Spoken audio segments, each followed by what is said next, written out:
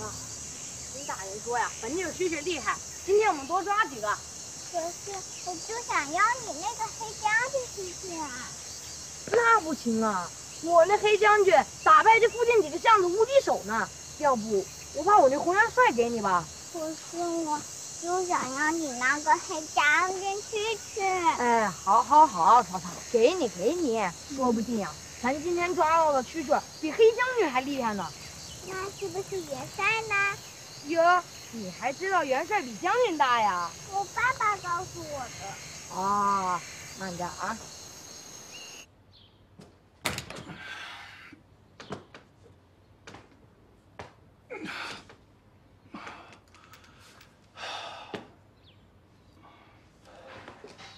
哥，啊，我心慌。啊？你刚才不是好好的吗？怎么了？我不想让你走。为什么不想让我走？我也不知道。你也不知道。傻样！我一下班就回来。那你说话算数。当然，盖个章。走了。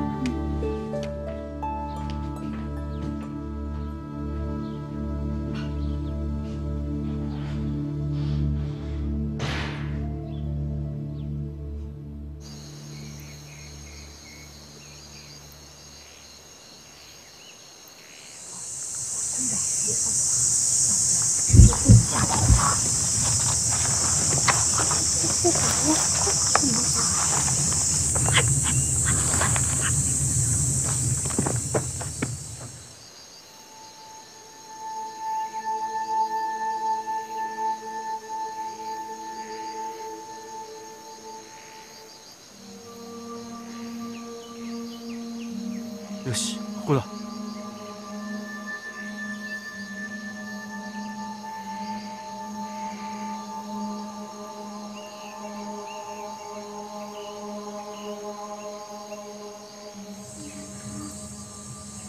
大人也抓蛐蛐吗？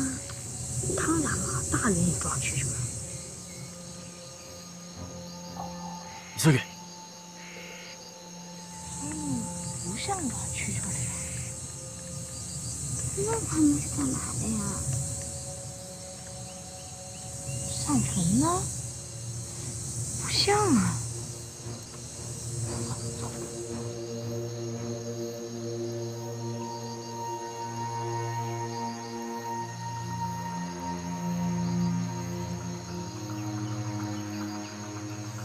那个叫郭坚，我认识，我还跟我说，我就是在他家生的。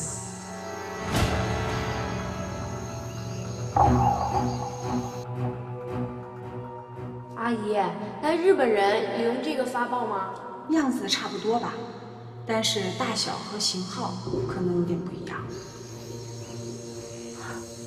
不好找了，他们肯定是鬼子特务，快回去找爸爸，快，慢点。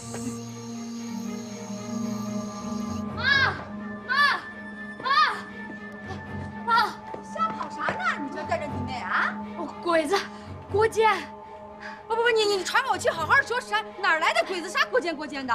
在西门外坟地，我亲眼看见的，有天线。天线啥样天线？郭坚拿出了发报机，把天线抽出来了。就郭坚一个人？没有，郭坚和2个男人，他们叽里咕噜的说话，我也听不懂啊。妈呀，这郭坚狗日咋？哎呀妈，真是瞎了眼了！真，那个，蛋蛋，你知道你爸上班的地方？哎，你知道你爸上班的地方吗？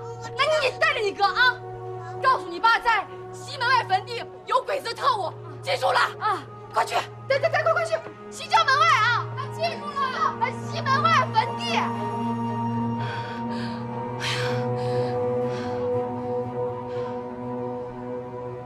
狗日的，你给我等着！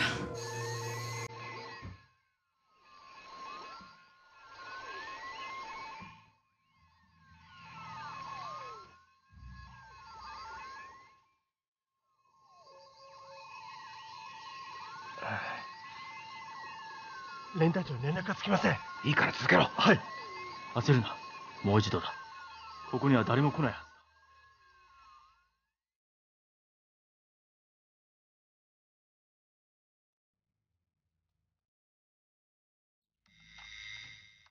开门啊！快开门！开门！快开门！快开门！曹总，快进来。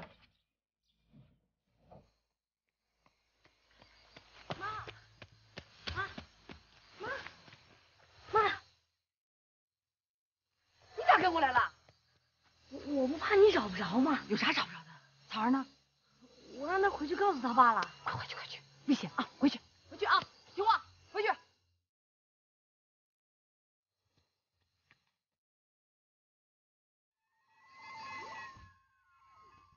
どうだ？来ました。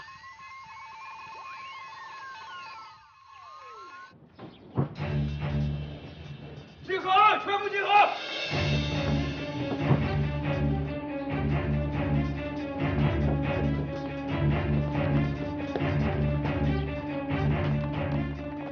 西门外坟地，出发。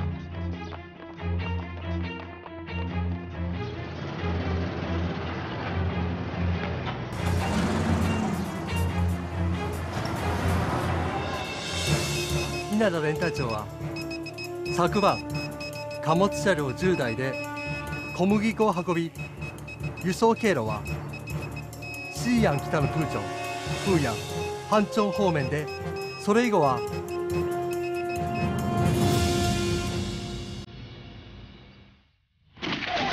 敵がいるぞ。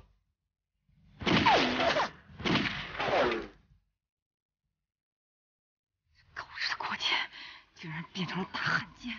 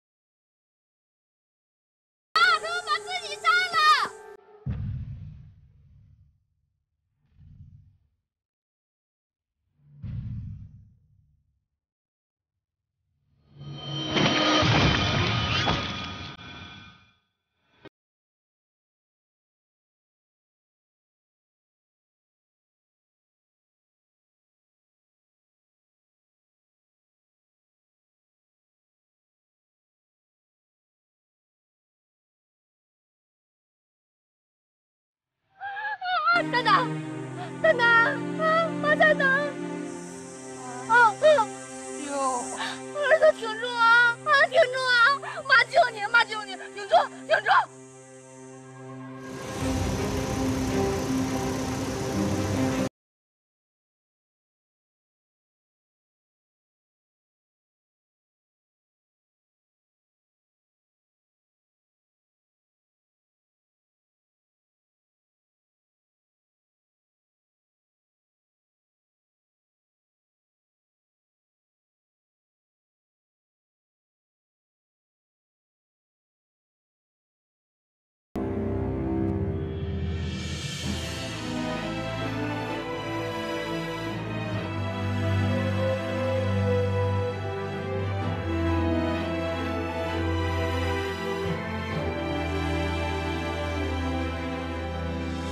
蛋蛋，你说妈是跟郭家说妈的这判断呢，还是不说呢？哎，蛋蛋，你给妈出个主意呀！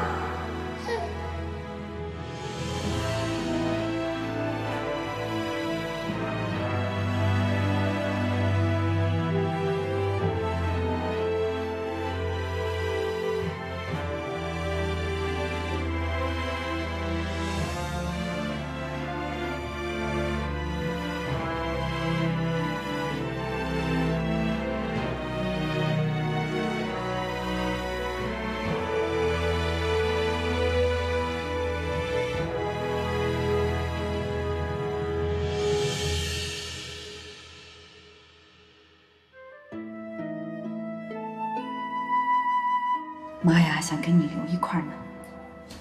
妈，你给我留啥呀？因为你会背崔护那首诗呗。是那个提督城南庄吗？桃花依旧笑春风。那女的干啥去了？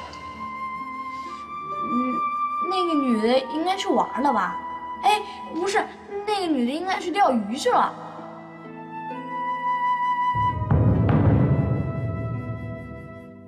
妈，你不是不让我叫他爸吗？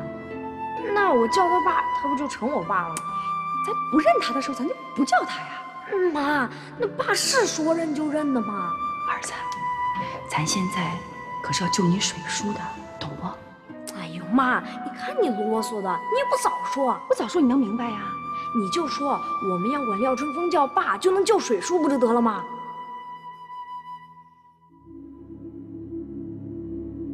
妈，那你希不希望我叫他爸呀？那我要是叫他爸，你不会生气吧？傻孩子，你叫他，妈高兴啊。哦，鬼子，国监，西门外坟地，我亲眼看见的，有天线。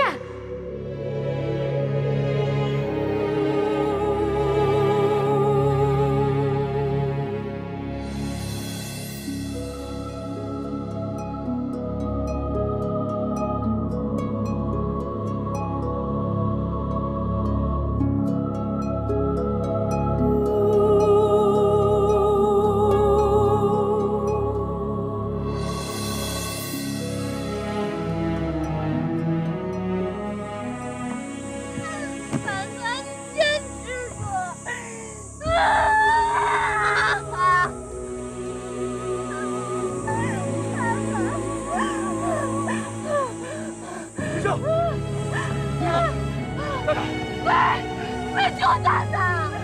给我来！救蛋蛋！妈救命！妈抬你起来！春风，春风，快救救蛋蛋！春风，快救救蛋蛋！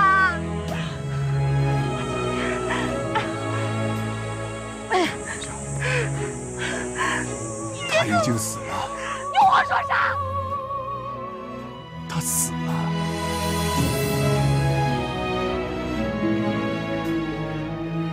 大家想给什么？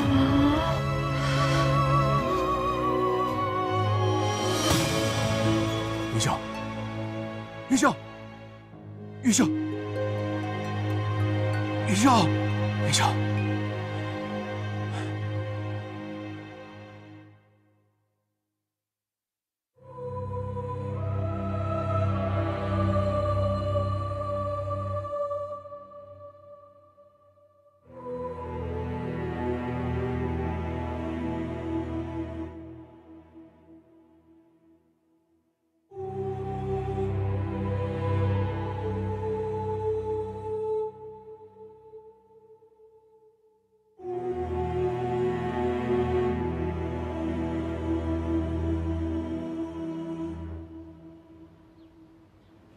大叔，大叔，咋样？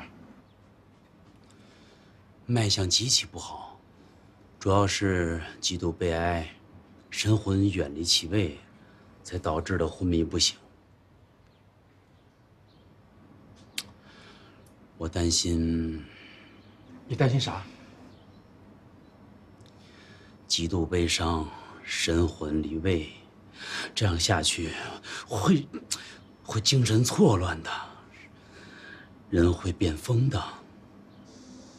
范叔，无论如何，你可得想想办法呀。这就要看云秀的造化了。白先生，虽说我们已经是亲家，但我从来没有上过你们家门，我一直没认你这个亲家。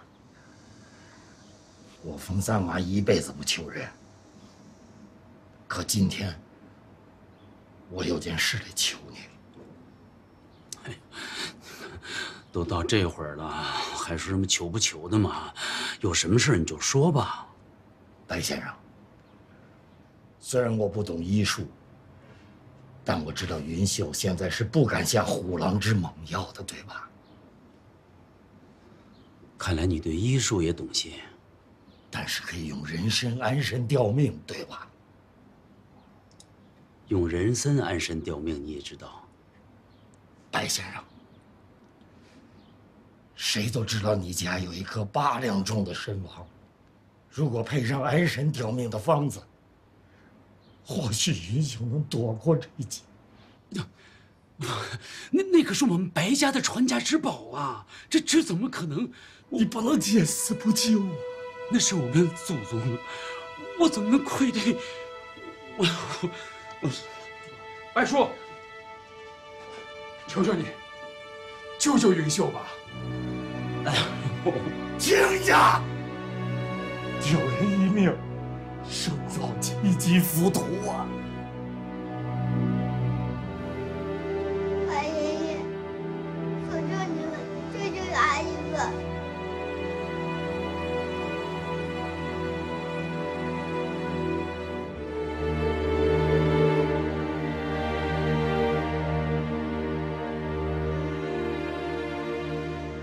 跟我回家配药去吧。哎，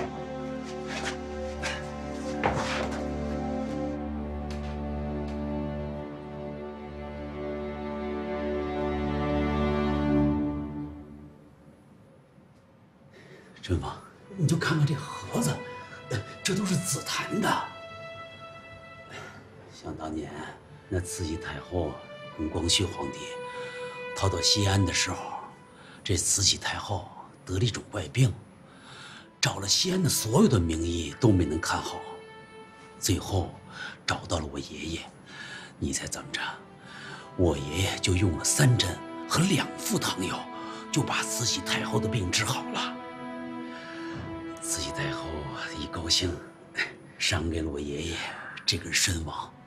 可是我爷爷知道那个世道它乱，带这么金贵的东西，那肯定就是祸根，早晚得出人命啊。可是没有办法，我爷爷对他又爱不释手，所以就在那天晚上，我爷爷他一狠心，就抛家舍子，一个人藏进了秦岭大山里边。这一藏就是5年呐，5年呐。他老人家天当被地当炕，到后来满清完了，皇上没有了，人们把这事淡忘了，我爷爷才抱着这根参王从秦岭的大山里跑出来。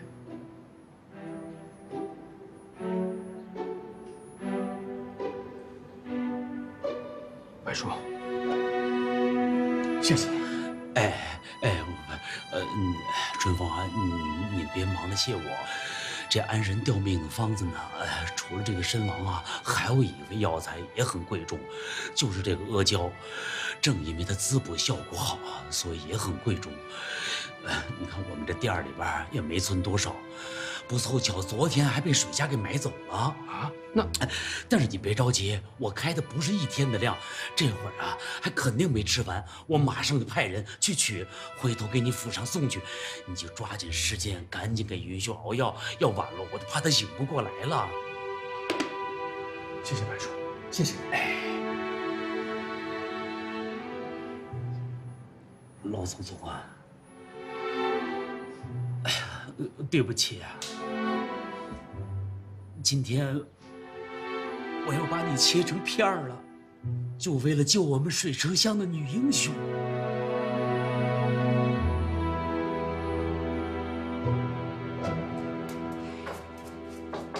快进来吧！哎呀，就等你了。哎呦，哎呀，没事啊。云秀现在怎么样了？白继通啊，差人来说，这阿胶啊能救云秀的命。这不，我把家里边所有的阿胶都拿来了。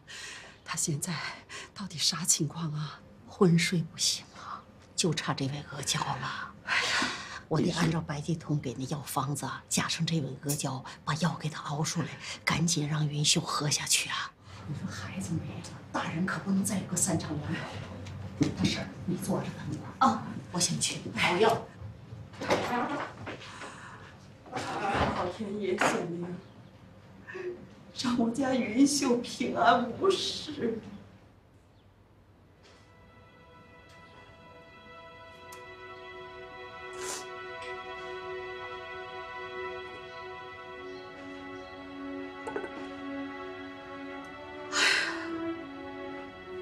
这云秀到现在还昏迷不醒。有了这颗参王，再加上咱们亲家白继通配的吊命安神的药，我保证云秀会醒过来。你刚才说什么？亲家？你这回认他是亲家了？只要白继通救了云秀，我就认他。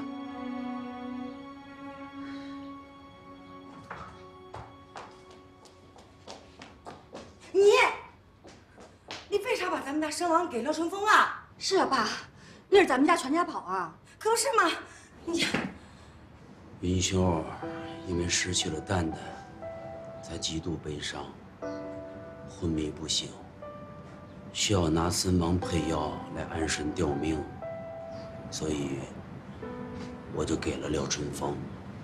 关咱啥事儿啊？哎，你知道那什么2块金砖，2块金砖呢？是啊，爸，咱家咋办啊？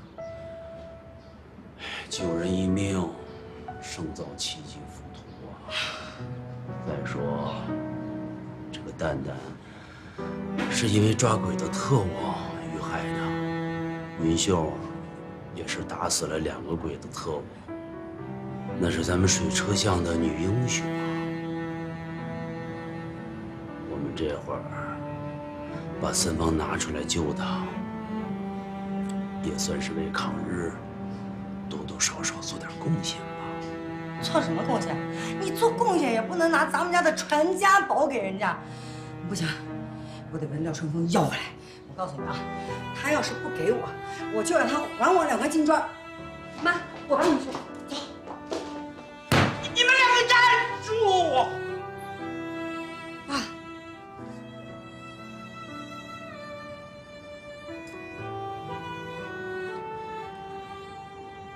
你们2个今天只要迈出这个门，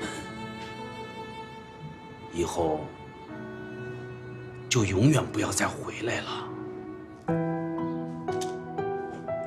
我白继通再也丢不起这人了。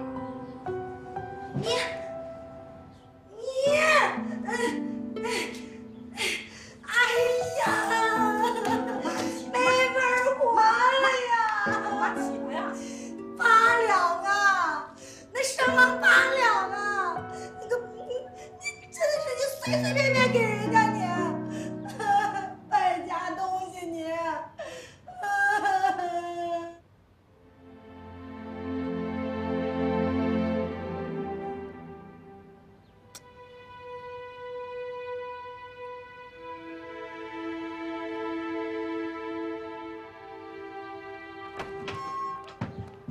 云秀，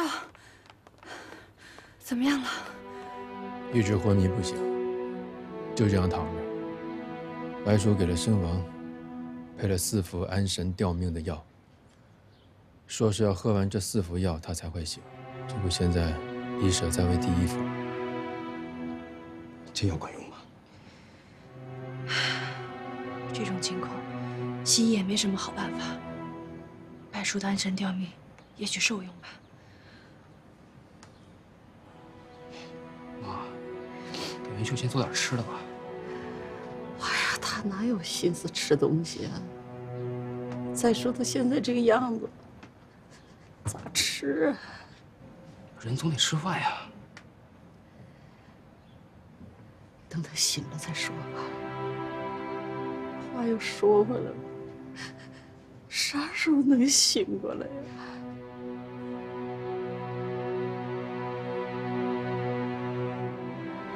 看来一时半会儿还醒不过来，大家在这看着也没用。这样吧，都先回吧。叔，婶儿，你们就费心了。下回。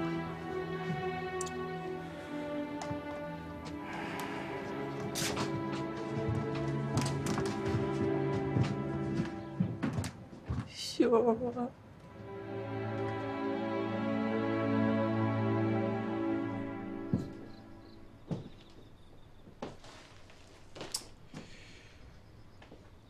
我们到现在都不知道，郭坚和鬼子特务有没有把电报给发出去。这个谁也不敢肯定，但我还得按照已经发出去来预测。但是这内容……是啊，到底会发什么呢？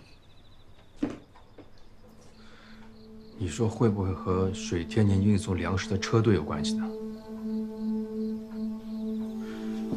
有这可能。之前我和水天年还云秀商量过车队路线的事情。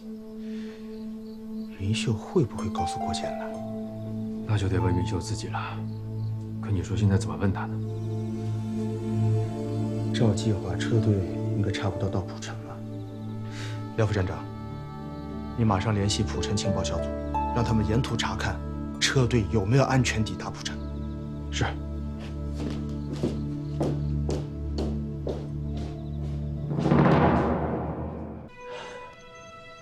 云秀，你快点醒过来吧！你要是有个3长2短，我可咋办呀？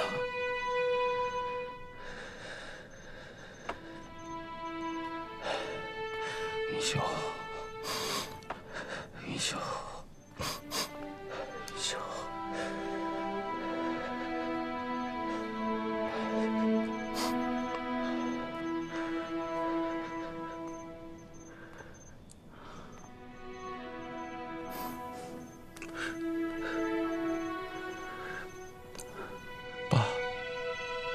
你不去睡觉，蹲在这儿做啥？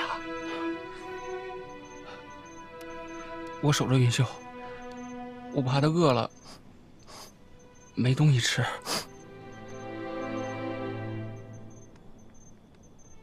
瓜娃哟，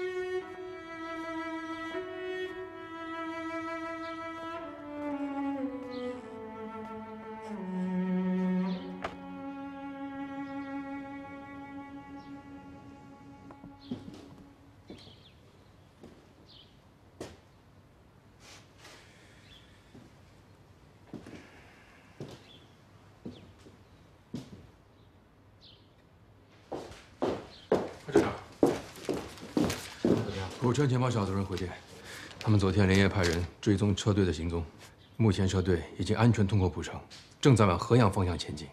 照目前形势来看，车队的路线并没有被泄露。这就好，但我还是担心云秀已经将路线告诉了国界。如果真的是这样的话，谁也无法估计日军对车队发起进攻的时间还有地点。这只能等云秀醒了才能知道。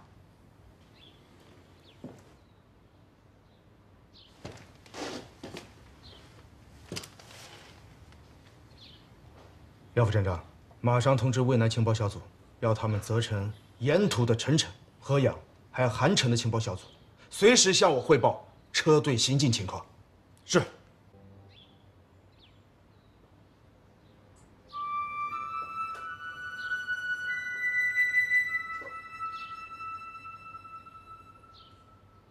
春风，不能这么耽搁下去了，你得拿个主意。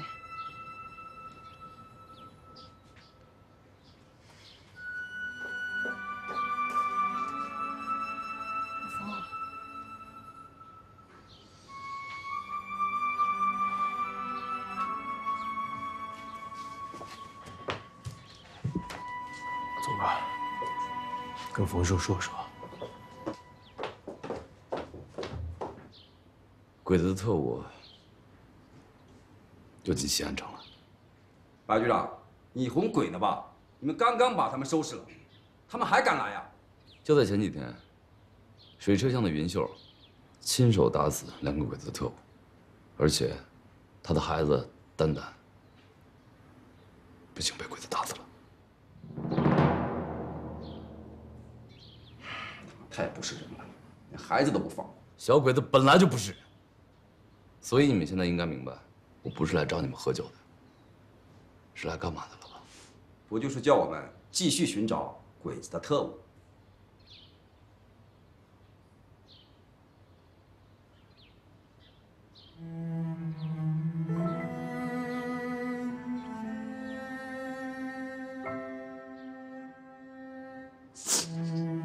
这云秀已经昏迷2天都还没醒，这外面的天又这么热，如果丹丹还不埋了的话，春风，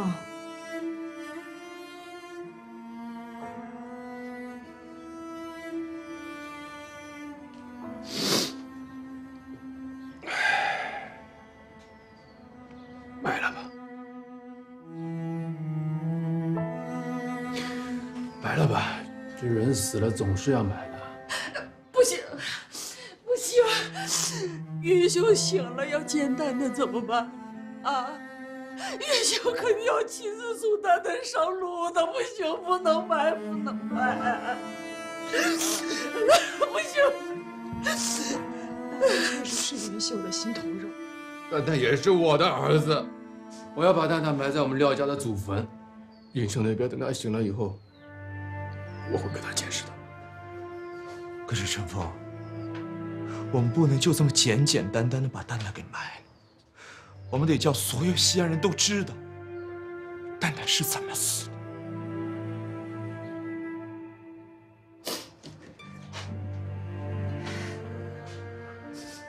丹丹是小小的大功臣，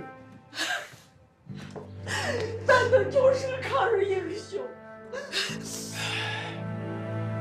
都说傻儿，全中国有成千上万个抗日英雄，如果他们死了都搞那么隆重的还行吗？咱把蛋蛋放在心里就可以了，仪式上没必要搞这么隆重。有这么点钱，还不如放在打鬼子的身上呢。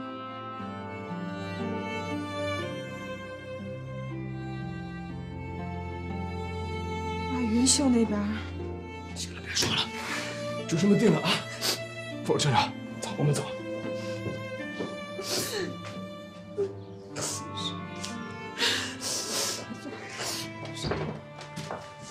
你还真别说啊，虽然他们这帮人是乌合之众啊，没有什么文化和涵养，但是现在国难当头，在民族大义面前，他们确实挺爷们儿，挺有血性，我佩服他们。有句成语说得好，叫天下兴亡，匹夫有责。对，天下兴亡，匹夫有责。要不然说我妹子有才华呢，是吧？哎，你说那个张轩，他真的能分辨清谁是日本特务吗？他们的确是分辨不出来谁是日本特务。哎，我这么跟你说吧啊，妹子，你是哪儿人？南京人啊。那你是不是可以分辨出谁是南京人，谁是外地人呢？那可是每个地方都有外地人啊，这样甄别的难度也很大。那起码可以缩小范围吧。再说了，张轩啊，他们是江湖中人，他们有他们的办法。我的白大局长，那你看我像不像日本特务呀？你要是日本特务呀，老子就是日本天皇。哎，好痒啊！叫天皇陛下。天皇陛下。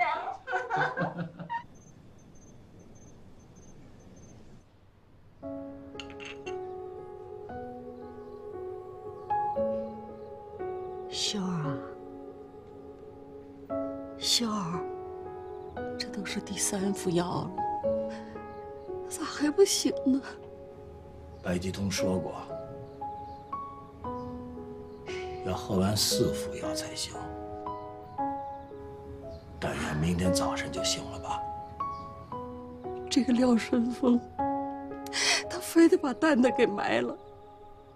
说明天早上喝完第4副药，秀儿醒过来怎么跟他交代呀？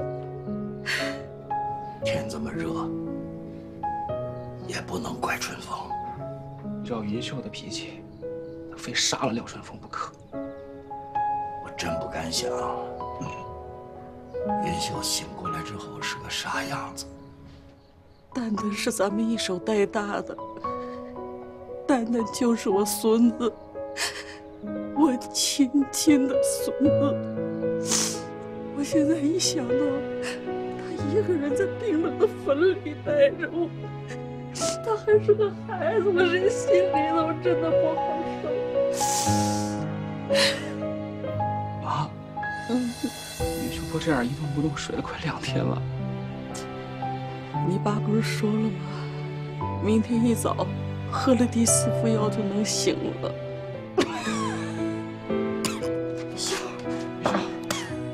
秀儿，你醒了，秀儿。云秀，蛋蛋，云秀，蛋蛋。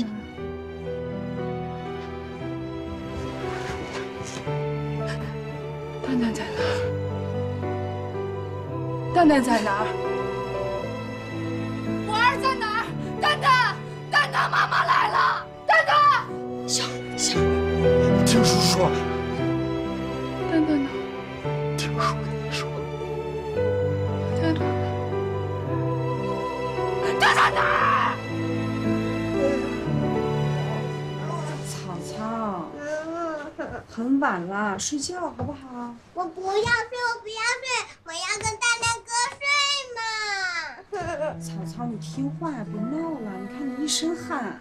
我就是想要跟蛋蛋哥睡。草草，妈妈不是已经跟你讲了吗？蛋蛋哥去了一个很远的地方。我不管，我不管，我就是要跟蛋蛋哥睡嘛。我就是要跟蛋蛋哥睡。草草啊，小月，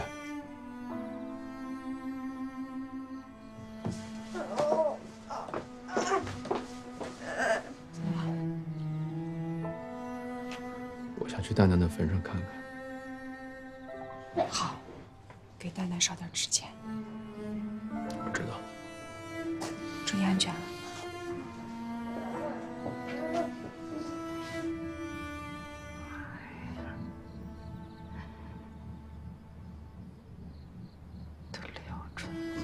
凭啥埋我儿？云秀，别怪春风，天天这么热，又不知道你啥时候才能醒过来。廖春风也是为娃着想，他凭啥卖娃？春风为了蛋蛋，是军统的人，他咋不死去？他凭啥买娃？秀，玉秀，你干啥？拿枪做啥？秀，你干啥？玉秀，玉秀，还真买娃。黑妞，赶紧去追去！回来，让他出了事儿。玉秀想出气就让他出气，想发疯就让他发疯，不然他憋死了。廖家的人我知道，春风绝对不会伤害云秀，他只会恨他自己。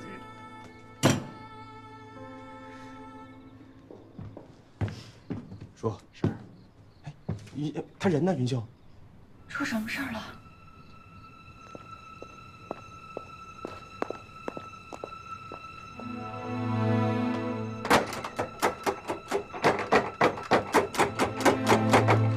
来了，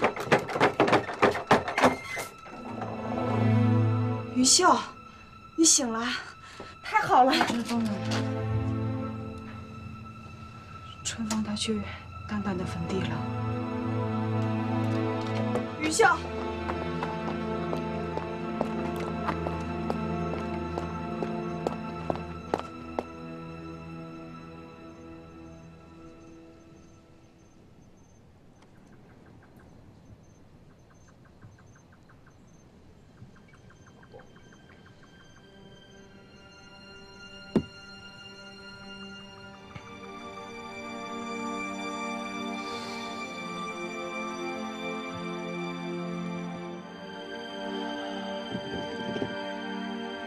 好儿子，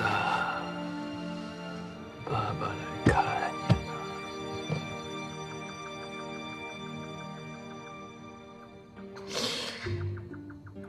你说爸爸都没来得及叫你一声儿子，怎么就走了呢？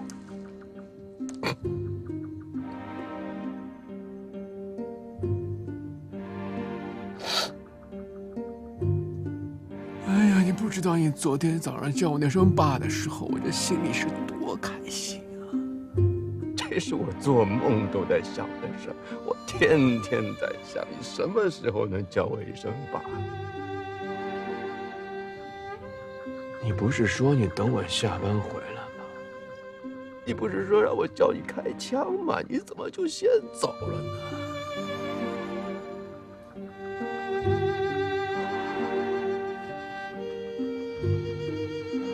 你恨我？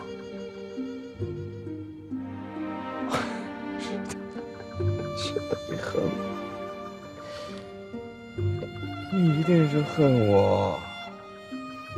你恨我是个不负责任的爸。你恨我没有陪着你长大，恨我一直陪在你跟你妈妈的身边。我知道，这么多年都是你妈一个人把你拉扯大的，不容易。但是她再苦再累，她一个字儿都不会提。他就算把自己的牙给咬碎了，他都会乐呵呵地把你抚养成人。你是他的心头肉，你是他唯一的寄托，唯一的希望。你说你这一走，他怎么办？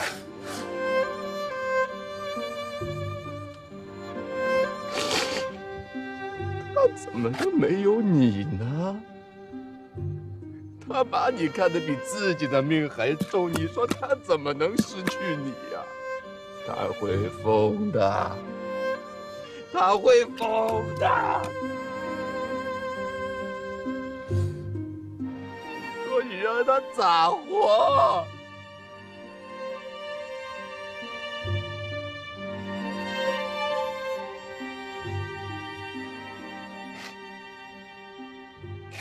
我就是不忍心让他看着你下葬的这个场面，我才擅自做主把你埋了。可你知不知道，我这一手一手挖的往你身上撒的这个土啊，就像跟挖我自己的肉一样疼。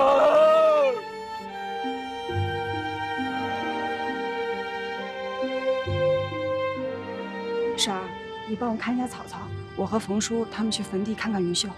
哎，好，草草听话啊，走吧，叔。走，快走。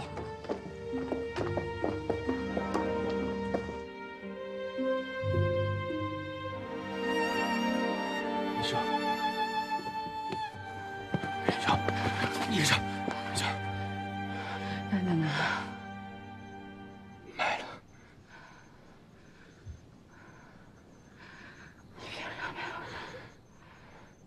你凭啥埋我蛋蛋？云秀，云秀，我也没办法，云秀，你太正了，不能不埋了。你凭啥埋我？云秀，你还我蛋蛋！你不是杀死我，你不是当汉奸的吗？你去抓过去啊！抓过去！云秀，我也是没办法了。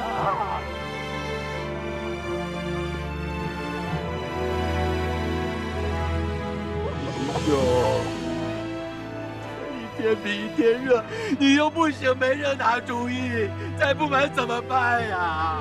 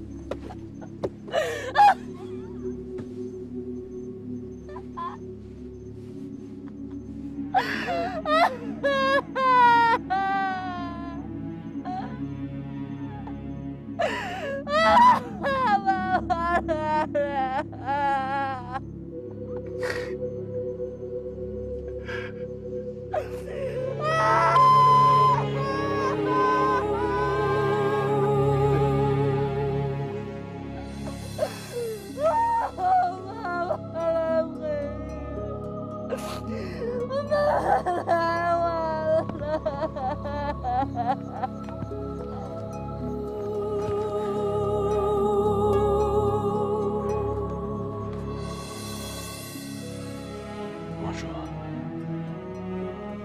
你就让云秀这样趴着吧，这样她会好受些。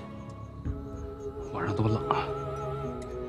云秀的心更冷，趴在蛋蛋的坟上，也许会觉得暖和些吧。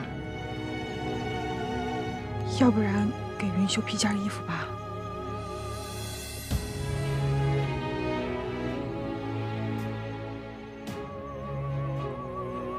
谁也别打搅他。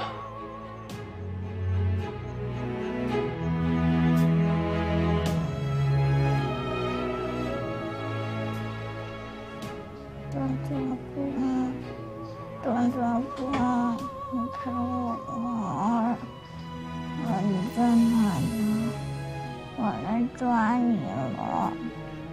段段哥，你出来了，过来陪我玩，拜托。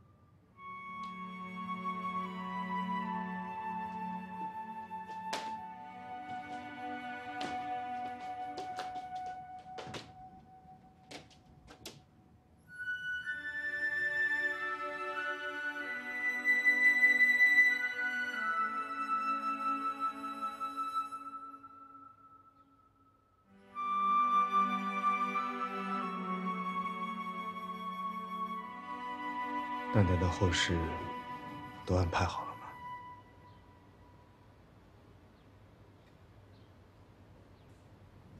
别难过了。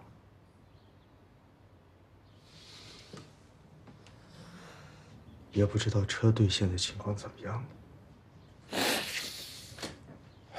是啊，昨天折腾了一个晚上，我怎么把这么重要的事给忘了？这就是元宵。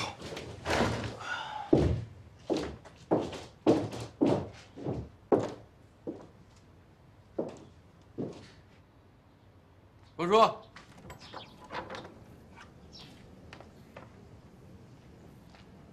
冯叔，云秀在吗？给蛋蛋立碑去了。行，那我过去找他。春风，叔跟你说啊，虽说云秀好些了，但毕竟她失去了亲生的娃呀。有些女人早年丧子，一辈子都高兴不起来。好在云秀性情开朗些。春风，你是蛋蛋的爸，叔知道你心里也流着泪呢，可你是男人，你得挺住，好好劝劝云秀。我知道。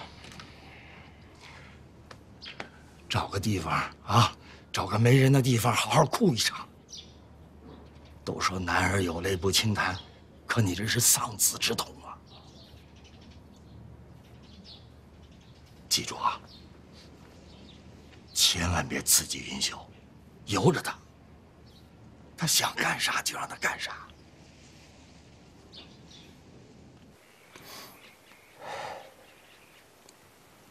廖蛋蛋之母，生于军阀混乱，卒于抗日战争。云晓，你平时那么有文采，那么聪明，咋蛋蛋的碑文写得这么平淡？这就是当妈跟儿说的话。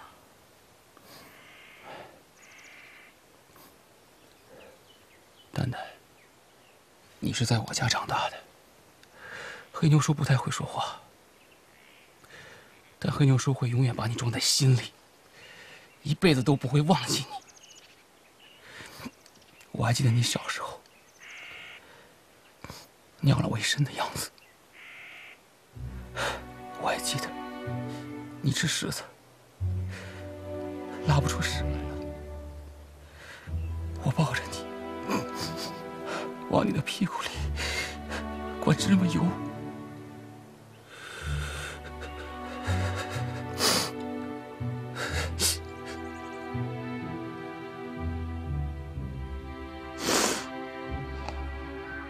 大男人哭个啥？有泪不轻弹。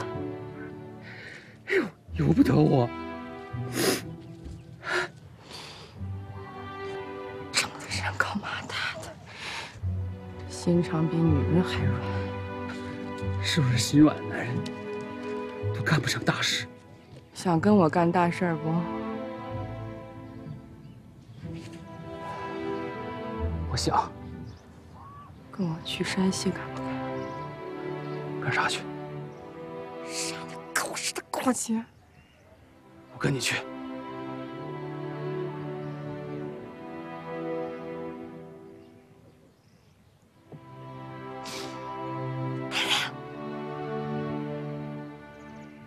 当丈妈给你报仇去。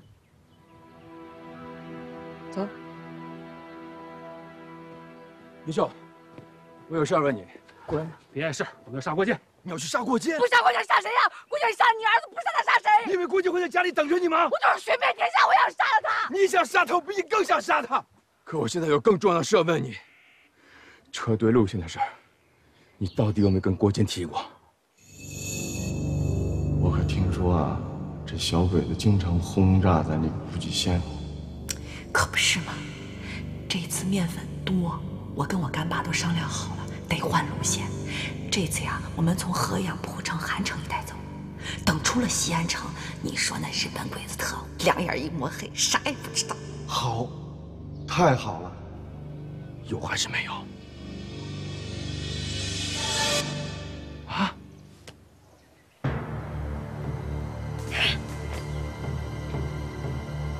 你说话呀！外面坟场门口，我跟他说了。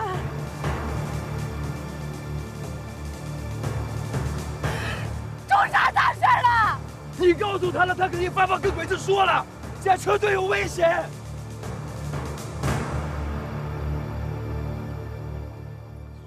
報告します。連隊長、お察しの通りでありました。我が軍の偵察機や班長西部にて敵の輸送車両を発見しました。昨日の大雨により進行は依然と緩慢だそうであります。何か良い策はあるか？すぐに飛行隊を向かわせ爆撃しましょう。ドカーンと。いや、敵がハンチェンからポーガを南下するのを待つ。戦闘機をウンチェンから飛ばしても20分以内に敵の上空に迫り攻撃することが可能だ。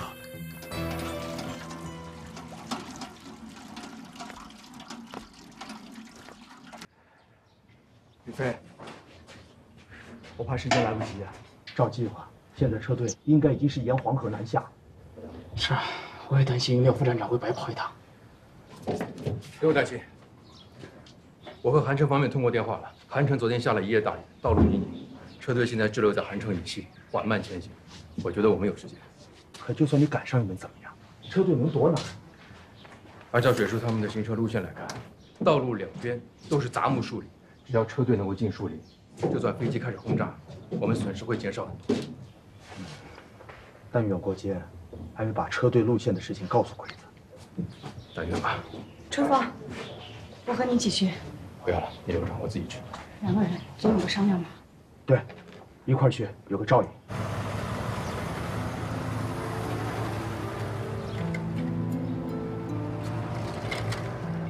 哥，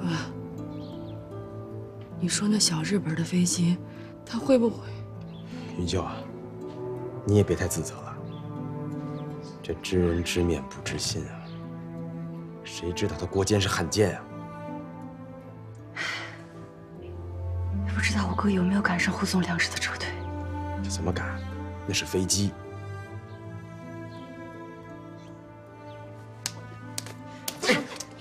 云秀，云秀，你抽自己，鬼子飞机就不来了？你别这样，你也不是故意的。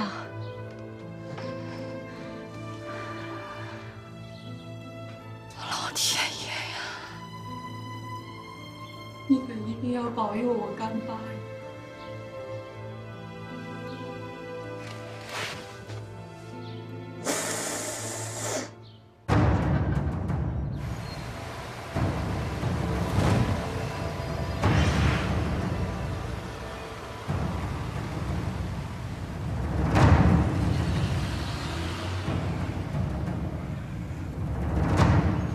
吃完午饭，大概就快到潼关了吧？是啊，等卸了面粉，我们就可以沿着近路连夜返回西安了。这条原路实在是太难走。哎，我说你行不行啊？要是盯不住的话，我来开，到后边休息睡，行吗？沈老板啊，没事儿，等吃了午饭您再开吧。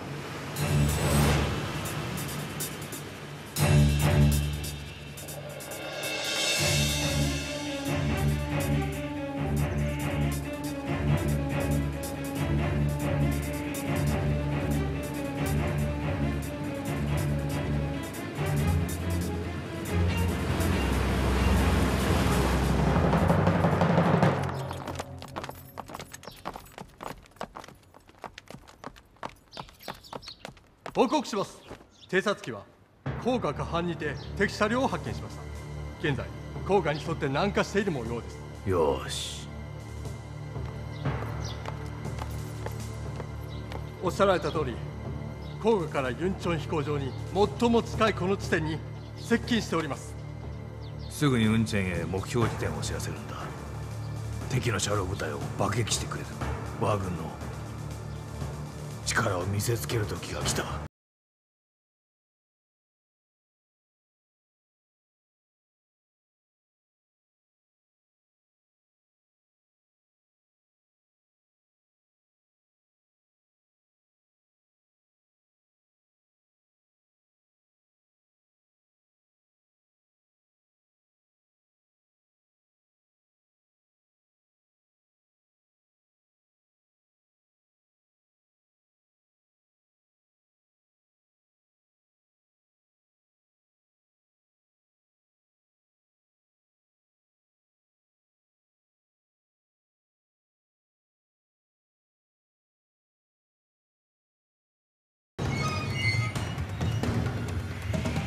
住！顺风，你跑这儿干啥？没事，谢谢，别再开了。怎么了？车队可能有危险，出啥事了？哎呀，你听我的，把所有车都开进树林里去。树林里？兄弟们，把车队开到树林里去！啊，乡亲们，走！哎，听我指挥啊！上车，上车，快上车！听我说，把车往树林里开，一辆接着一辆啊！上上上！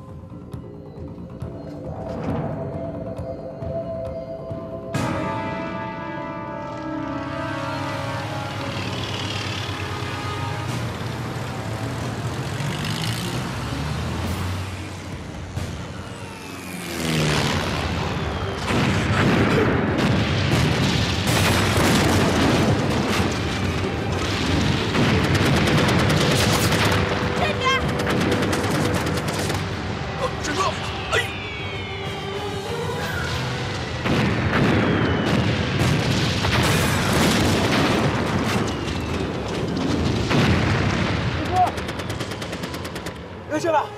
我的车尾被炸花。学长，赶紧往树林跑！不行，我得把车挪开，我得把车挪开，我得把车。危险，太危险，水叔！不行啊，那可是一别过去！是啊，别过去！你甭管我。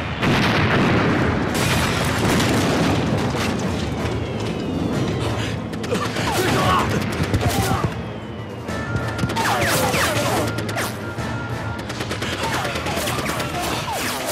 水叔啊，回来，危险！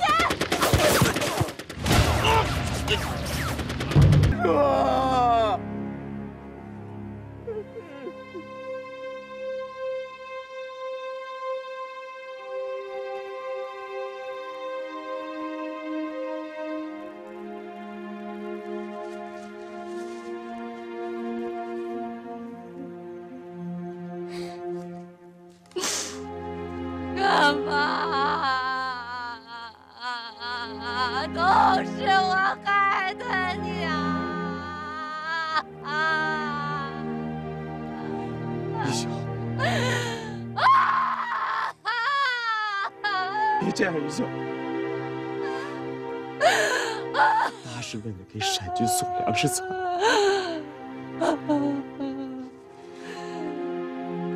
国军，你个爱捡到的，你等着！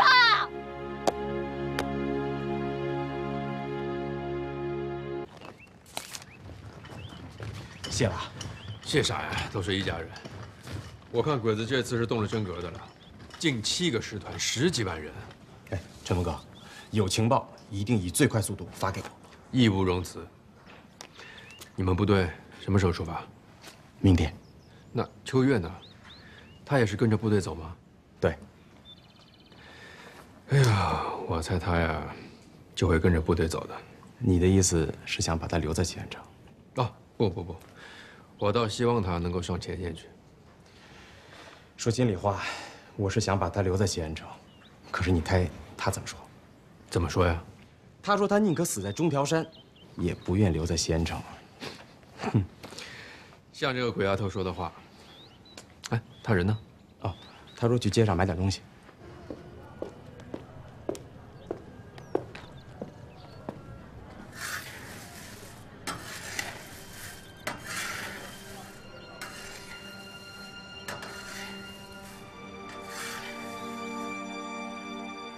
我的儿啊，这也许是妈最后一次来看你了。妈一旦上了战场，便是生死未卜。妈多想过去亲亲你啊！不是妈不想认你，是妈答应过胡大海夫妇，妈是绝对不能认你的。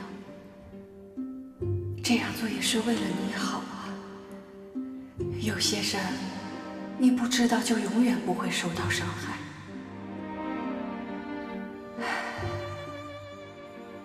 让妈再好好看看你。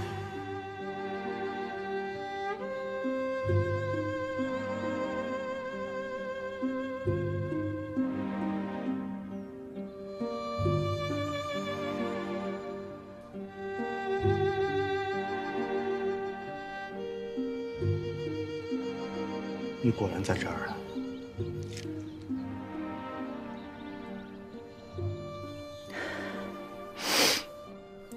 你来干嘛？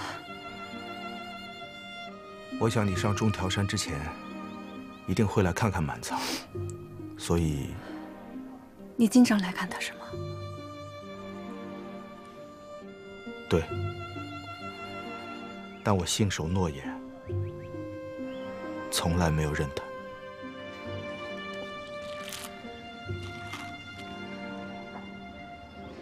何江山，我走了之后，你放心吧，秋月，我一定会保护好我们的孩子。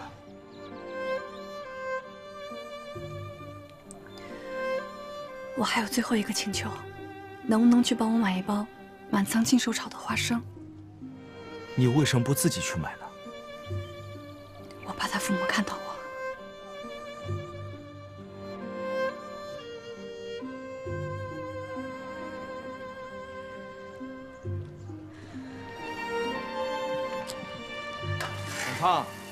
满仓，哎，来包花生。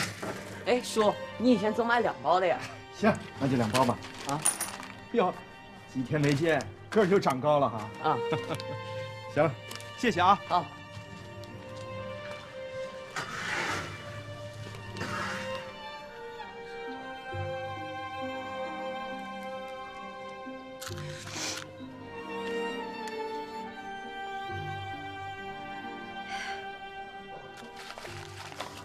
谢谢，1包就够了。秋月，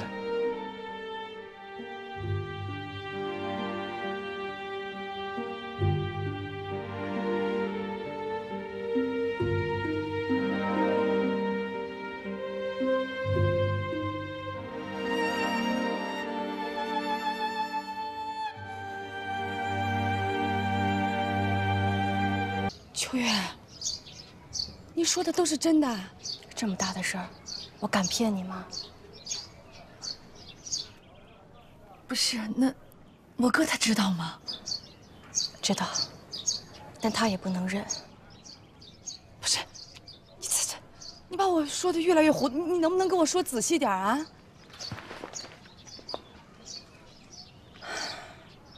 围城的时候，我从上海赶回西安，中途火车停开了。当我走到蓝田，我碰到了郑松军。原本我可以把这个孩子打掉的，可不管怎么说，这是条人命，孩子是无辜的。对着呢，对着呢。呀，这算起来，胡满仓跟蛋蛋差不多大呢。呀，大小伙子了。可我答应过胡家，这辈子绝对不会认满仓。应该的，应该的。哎呀，这生儿容易，养儿难着呢。人家2口子把娃养这么大，实属不易。其实我可以把这件事情瞒到最后的，但你也知道，我马上要和西安上中条山了。我就希望你能帮我好好照顾满仓，其他的我不说，你应该都。我明白啥呀？明白啥呀？我就知道你想说我明白明白，我那么通情达理呀。云秀，你经历过那么多的事儿，这子弹不长眼，子弹吃人，你是明白的。你就说，如果我们不杀鬼子，鬼子肯定杀我们。你说鬼子在日本待得好好的，为啥他们要带着飞机大炮跑到中国来？他们要干啥？行了，别说那么多了，你就说我咋照顾满仓吧。兵荒马乱的，我就希望满仓能够平安。如果，我是说如果没有如果，你跟水西安，你俩都能平平安安的回来，你就等着，等你回来的时候，我让他胡满仓喊你妈，咋样？